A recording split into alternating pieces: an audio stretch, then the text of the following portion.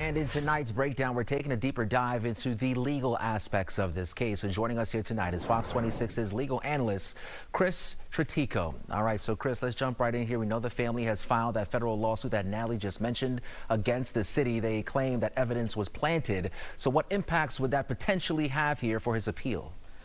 Well, the lawsuit itself won't play into the appeal, but the allegation that evidence was made up and planted certainly is going to have an impact on the appeal.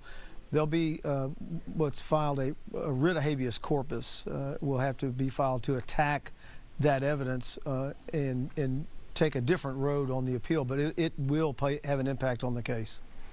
And we know this case has been going on for several years now, and AJ was 16 at the time, and he was tried as an adult. But for jurors, the first go-round, they had a teenager on trial. Do you think the jurors, seeing a 23-year-old man now, that may have played how they may have decided today in the trial?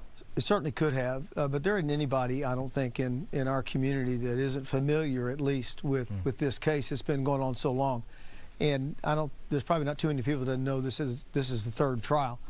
It's the fact that this has gone on so long, and this is the third trial and been tried 3 times, that after a while, just attrition.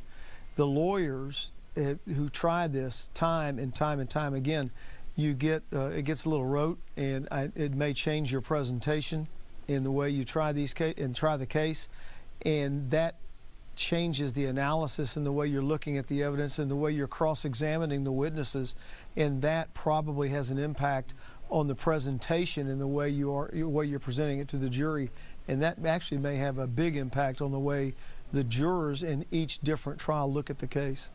All right, Chris, thank you so much for offering that analysis at this hour.